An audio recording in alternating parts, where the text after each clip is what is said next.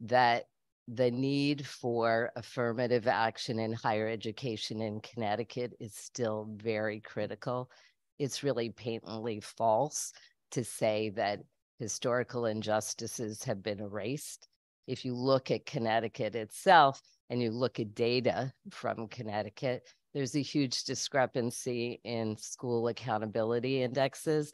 When you look even within Greater Hartford and you compare Avon, Simsbury, West Hartford to Hartford, there's not a level playing field to start with. Number two, our students, once they get the access to college, are succeeding, they're soaring, they're becoming leaders, not only in their colleges, but in workforces and in community.